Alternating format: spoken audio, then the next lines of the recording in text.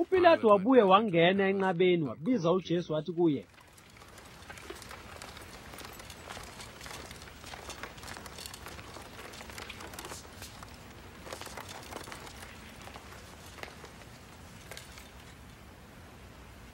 "Wena uyinkosi yabaJuda na?" uJesu waphendula wathi, "Uzisholo lokhu wena, noma kusho abanye kuwe ngami na?" uPilato waphendula wathi, "Kanti ngumJuda yini mina na? Isizwe sakini nabapristi abakhulu bakunikezele kimi. Wenzeni na?"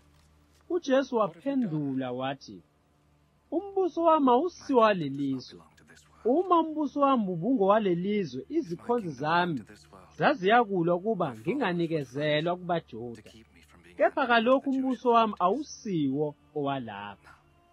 Wayesethi uPilato kuye, "Kanti nokho uyinkosi na?" uJesu waphendula wathi, "Usho khona, ngiyinkosi. Ngizalelwe lokho, ngafikela lokho ezweni ukuba ngifakazele iqiniso. Bonke abeqiniso bayalizwa izwi lami." Wathi uPilato kuye, "Iqiniso liyini na?"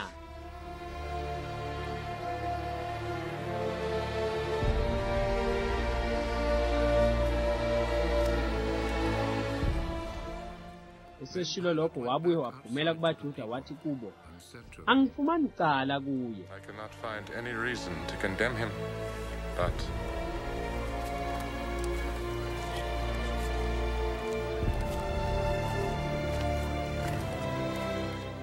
Kepha ninosiko lokuba nginikhululele omunye ngephasika.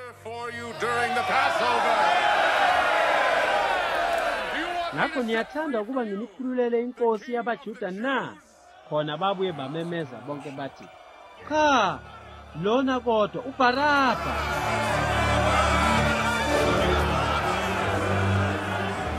Lokho uBarabha wayengumphanga.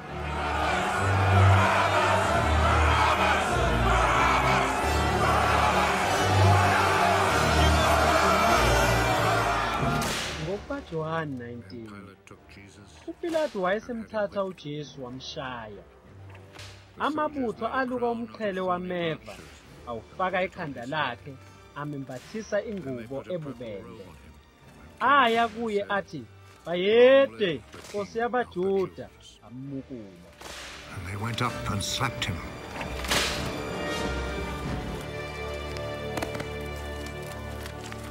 uPilato wabuye waphuma wathi kubo,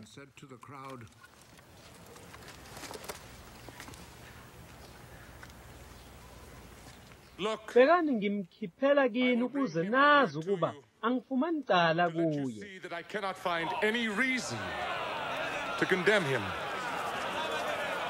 Wayesephuma uJesu ethwele umqhele wameva nengubo ebubende. Wathi kubo uPilato, "Bhekani lo muntu." Bathi bembona abapristi abakhulu nezikhonzi, bamemeza bathi, "Mbethele, mbethele esiphambanweni."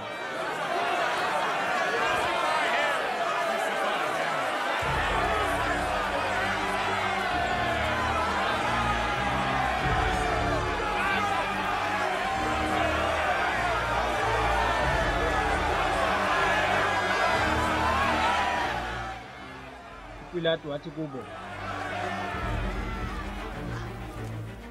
"Thatheni nina nimbethele esiphambanweni ngokuba angifumani cala kuye."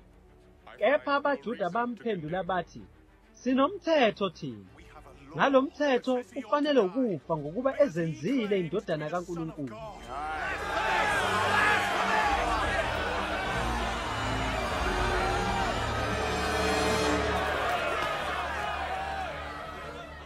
Uthe uPilato ezwa lelozwi, kwayikhona esaba kakhulu.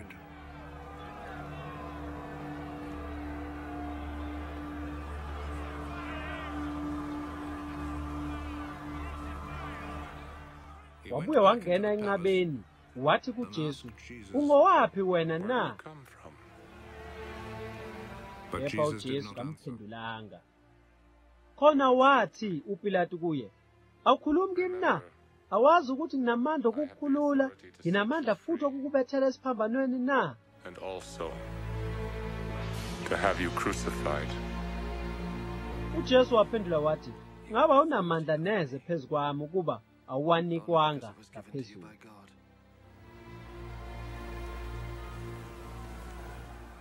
Ngalokho-ke ungunikele kuwe unesono esikhulu. Ngalokho uPilato wayefuna ukumkhulula, kepha abaJuda bamemeza bathi, "Uma ukhulula lona, awusiye umhlobo wethu. Uma ukhulula lona, awusiye umhlobo kaKesari, osuka ezenza inkosi umelene noKesari."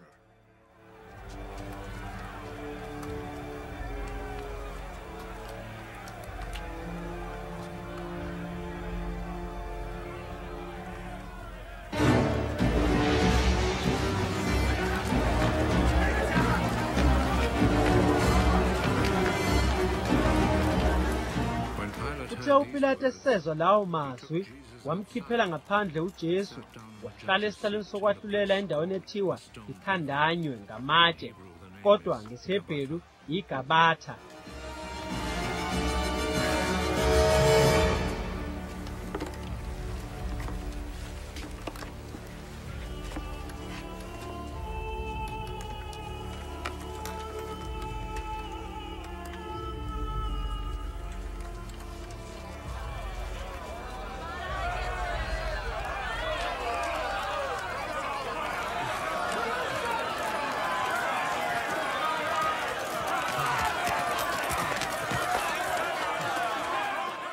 Kwakungolokulungiselela iPhasika, kungathi ihora lesithupha. Wathi kubaJuda, "Bhekani inkosi yenu." Ngakho bamemeza bathi, "Susa, susa, mbethele esiphambanweni."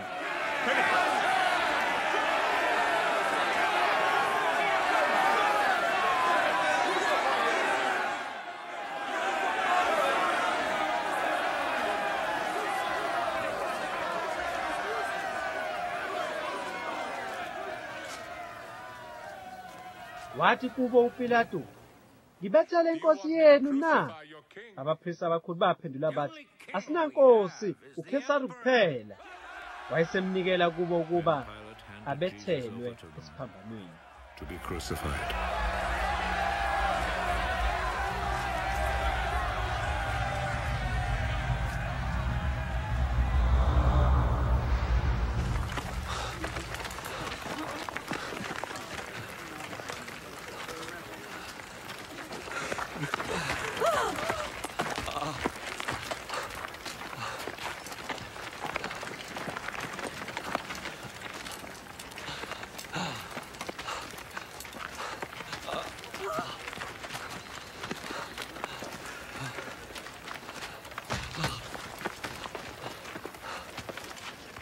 Bamthatha-ke uJesu bahamba naye. Waphuma ezithwalele isiphambano waya endaweni ethiwa indawo yekhanda, ethiwa ngesiHebheru iGolgotha. It is called Golgotha.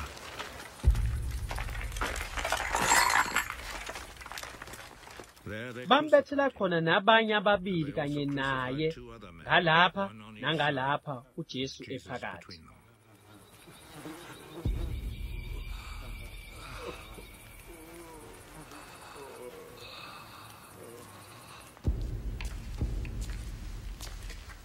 Pilate wrote a notice.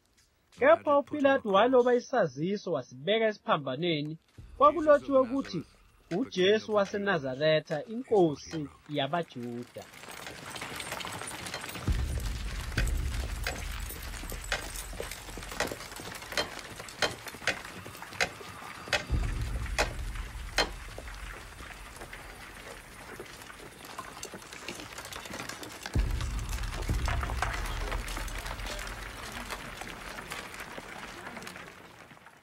Khona abaningi babaJuda bafunda leso saziso ngokuba indawo leyo lapho uJesu wabethelwa khona esesiphambanweni yayiseduze nomuzi. Kwakulotshiwe ngesiHebheru, nangesiRoma, nangesiGreki. Base bethi abaphristi abakhulu babaJuda kuPilato, "Ungalobi ukuthi inkosi yabaJuda, kepha ukuba yena wathi ngiyinkosi yabaJuda." uPilato waphendula wathi, engikulobile Stay is ngikulobile. written.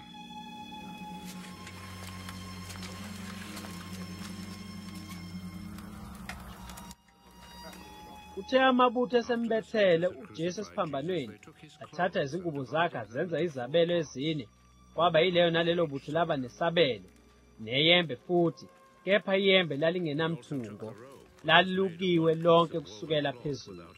Ngakho-ke akhuluma odwa athi, asingalidabuli, kodwa silenzele inkatho yokuthi liyakuba ngelikabani ukuze kugcwaliseke umbhalo othi, babelana izingubo zami, benzelana inkatho ngesambatho sami.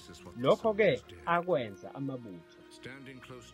Kepha kwakungasesiphambanweni sikaJesu unina kanye nodadewabo kanina, uMariya umkaKleyofase noMariya uMagadalena. Uthe uJesu ebona unina nomfundi amthandayo bemi ngakhona, wathi kunina, mame, bheka indodana yakho. Wayesethi kumfundi, bheka unyoko. Kuleso sikhathi umfundi lowo wamnyisa kwakhe. Emva kwalokho uJesu ekwazi ukuthi konke sekuphelelisiwe ukuba umbhalo kugcwaliseke, wathi, To make the scripture come true, he said,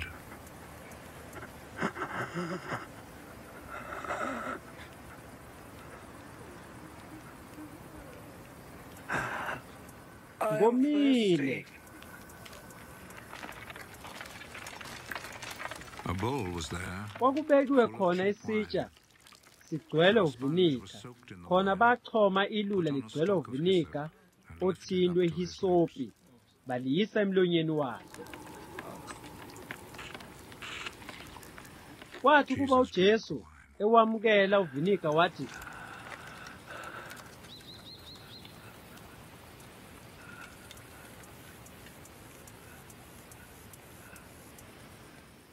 kufeziwe, wagebisa ikhanda wafa. And gave up his spirit.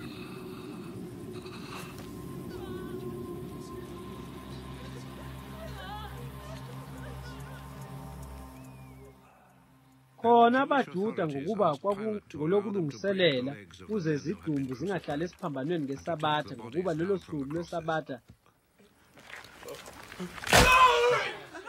lwalulukhulu, banxusa uPilato ukuba yaphulwe imilenze yabo basuswe.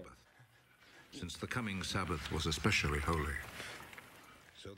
Ayeseza-ke amabutho ayaphula imilenze yokuqala neyomunye wayebethelwe nayo. Esefika kuJesu ebona ukuthi usefile, kawayaphulanga imilenze yakhe. So they did not break his legs. Kodwa elinye lamabutho lamgwaza ohlangothini ngomkhonto.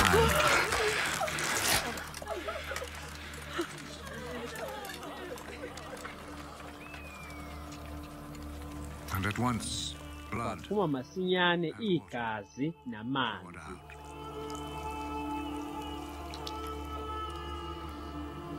The one who saw this Obonile ufakazile, ubufakazi bakhe buqinisile.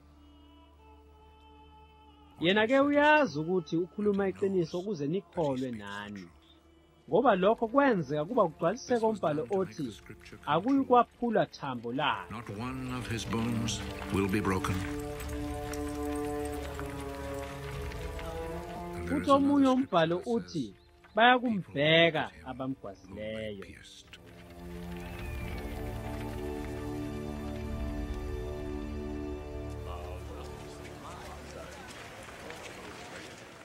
Emva kwalokho uJosefa wase-Arimatheya, engumfundi kaJesu kepha ekufihla ngokwesaba abaJuda, wacela kuPilato ukuba asuse isidumbu sikaJesu.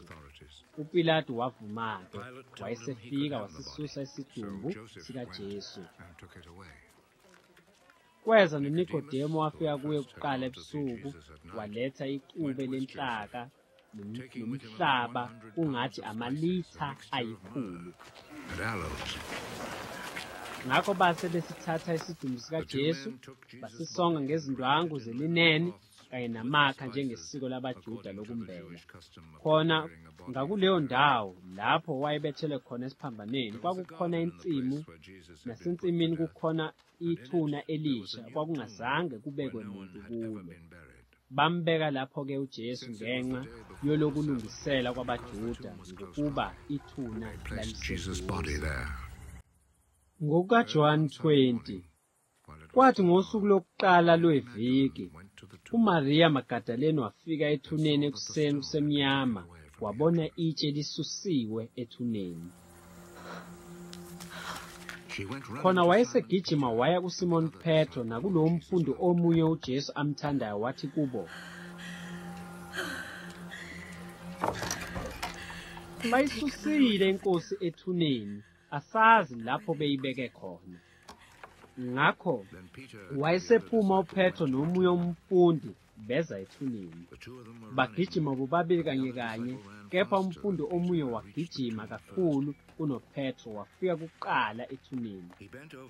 Elunguza wabona izindwangu zelineni zikhona, kepha akangenanga. Khona wafika noSimon Petro emlandela, wangena ethuneni wabona izindwangu zelineni zikhona, neduku belisekhanda lakhe libekiwe lingekho ezindwangwini zelineni, kepha lisongwe lilodwa kwenye indawo. Khona wayesengena nomfundi omunye ofike kuqala ethuneni, wabona wakholwa.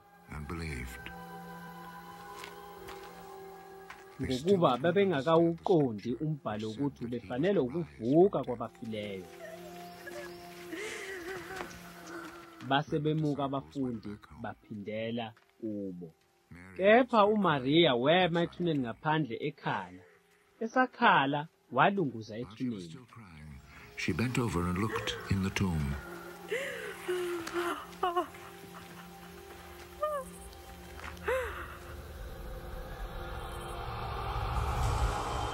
And saw two angels there. Wabona izingelosi ezimbili zembetha kumhlophe, zihlezi enye ngasekhanda nenye ngasezinyaweni, lapho isidumbu sikaJesu besilele khona. Zona-ke zathi kuye, "Mame, ukhalelani na?" Wathi kuzo, "Bayithathe inkosi yami, futhi angazi ukuthi bayibekephi." Eseshilo lokho waphenduka, wabona uJesu emi, kepha wayengazi ukuthi uJesu. UJesu wathi kuye, "Mame, ukhalelani na? Ufuna bani na?" Kepha yena ethi ngumphathi wensimu wathi kuye, "Nkosi, uma umsusile ngitshele ukuthi umbekephi ngiye ngiyakumthatha mina." UJesu wathi kuye,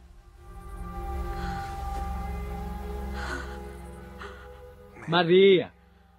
Waphenduka wathi kuye ngesiHebheru, "Rabuni," okungukuthi mfundisi. UJesu wathi kuye, "Ungangithinti, ngokuba ngikenyukeli kuBaba. Kepha yana kubazalwane bami batshele ukuthi benyukele kuBaba noYihlo kuNkulunkulu wami noNkulunkulu wenu." My God and their God. uMaria Magadaleni weza wababikela abafundi ukuthi ngiyibonile iNkosi nokuthi ishilo lokho kimi. Kwathi-ke kusihlwa lolo suku olokuqala leviki, iminyango ivaliwe lapho abafundi bekhona ngokusaba abaJuda, uJesu wafika wema phakathi kwabo, wathi kubo, "Ukuthula makube kinina." Esoshilo lokho wabakhombisa izandla nohlangothi lwakhe.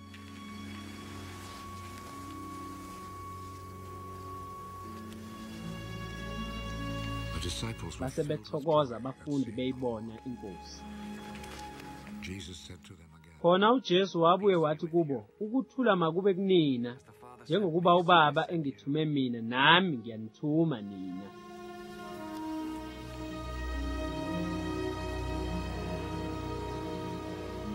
Then he breathed on them. Kwathi ukuba asho njalo wabaphephetha wathi kubo,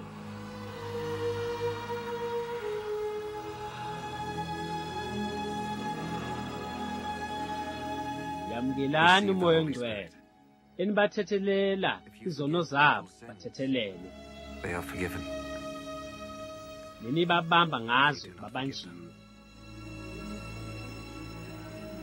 they are not forgiven.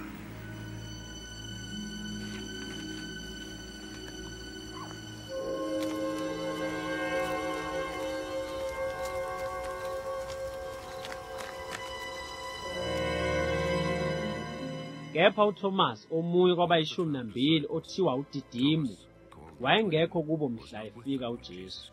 Ngakho-ke abanye abafundi bathi kuye, "Sibonile iNkosi," kepha wathi kubo, "We have seen the Lord." "Uma ngingaboni ezandleni zayo inxeba lezipikili, ngifake umunwe wami enxebeni lezipikili, ngifake isandla sami ohlangothini lwayo, angisoze ngakholwa." I will not believe.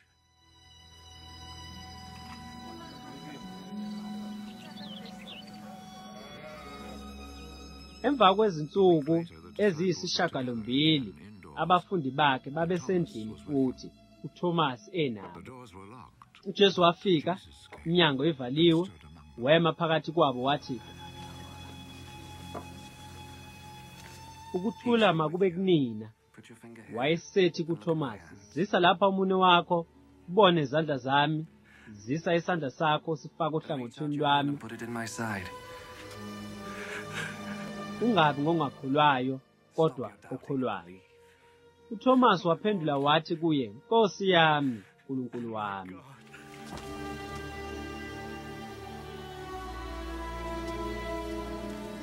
uJesu wathi kuye, "Ngokuba ungibonile, Because you see me. kholiwe na." Babusisiwe abakholwa bengabonanga.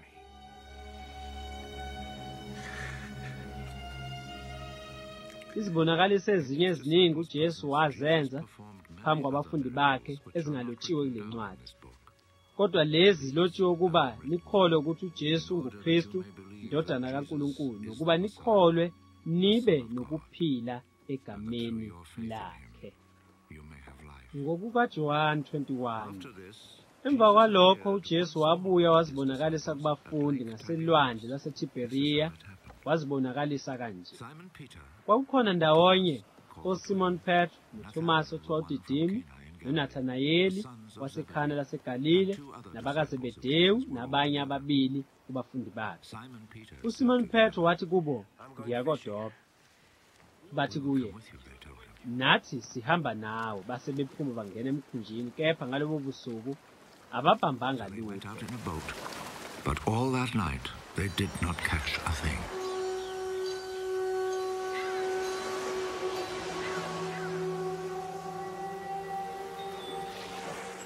Uthe sekusa uJesu wayemi ogwini, kepha abafundi babengazi ukuthi uJesu. uJesu wathi-ke kubo, "Bantwana, aninakho ukudla na?" Bamphendula bathi, "Cha." Wayesethi kubo, "Phonsani inetha ngakwesokunene somkhumbi, niza kuthola."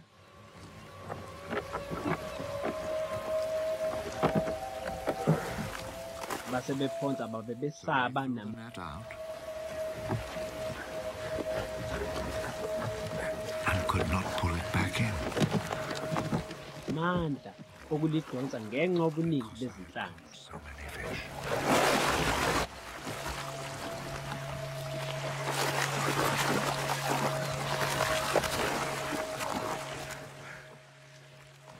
Khona lo mfundi uJesu amthandayo wathi kuPetro, "Yinkosi."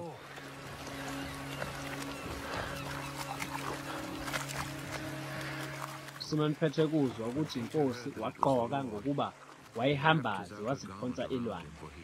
Kepha abanye abafundi beza ngesikepe ngokuba babengekude nenhlabathi, kepha kungathi izingalo ezingamakhulu 200 bedonsa inethi lezinhlanzi. Uthe sebephumele emhlabathini babona umlilo wamalahle nezinhlanzi zibekiwe kuwo nesinkwa.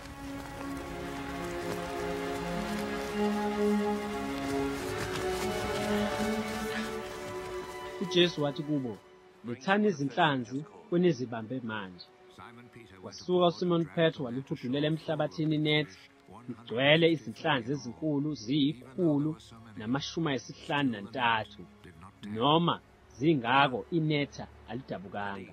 uJesu wathi kubo, "Wozani nidle," kepha kwabakho kubafundi waba nesibindi sokumbuza ngokuthi, "Ungubani wena na?" Bazi ukuthi yiyo iNkosi. uJesu weza wathabatha isinkwa wabapha nezinhlanzi futhi. Lokho sekungokwesithathu uJesu ebonakaliswa kubafundi esevukile kwabafileyo. Khona sebedlile uJesu wathi kuSimon Petro, Simon kaJohn, uyangithanda kunalaba na? Wathi kuye, yebo Nkosi, uyazi wena ukuthi ngiyakuthanda. Wathi kuye, yipha amawundlu ami. Wabuye wathi kuye ngosibili, Simon kaJona, uyangithanda na? Wathi kuye, yebo Nkosi, uyazi wena ukuthi ngiyakuthanda.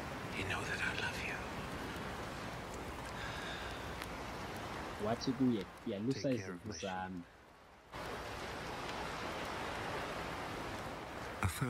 Wathi kuye ngowesithathu, Simon kaJona, uyangithanda na?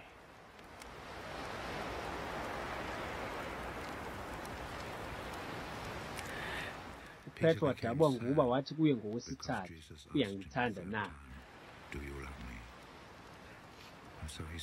Wathi kuye, Nkosi,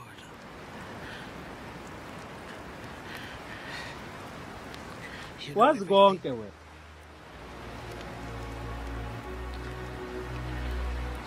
Yazi ukuthi ngiyakuthanda. uJesu wathi kuye, yipha izimvu zami.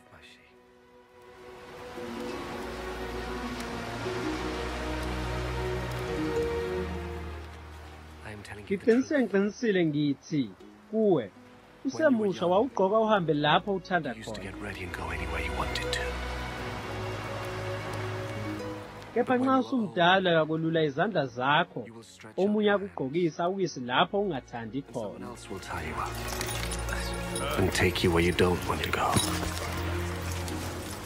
Kepha wakusho lokho ekhomba ukufa aza kumdumisa uNkulunkulu ngakho. Eseshilo lokho wathi, ngilandele. uPetro ephenduka wabona umfundi uJesu amthandayo elandela. Oyena futhi wayencela esifubeni sakhe ekudleni, nowathi, Nkosi, ngubani ozawukukhaphela na? Uthe uPetro embona lowo, wathi kuJesu, Nkosi, kepha lona pho. uJesu wathi kuye, uma ngithanda ukuba ahlale ngize ngifike, kuyini kuwe na? Wena landela mina. Ngakho-ke lelizwi laphumela kubazalwane lokuthi lowo mfundi akayikufa. Kanti uJesu akashongo ukuthi akayikufa, kodwa ukuthi uma ngithanda ukuba ahlale ngize ngifike, kuyini kuwe na? Nguye lo mfundi ofaza ngalezi zinto, nokulobile lokhu siyazi ukuthi ubufakazi bakhe buqinisile. Kukhona-ke nezinye izinto eziningi azenza uJesu. Uma zilotshiwe zona ngazinye, ngithi nezwe lonke lingezanele izincwadi ezingalotshwa.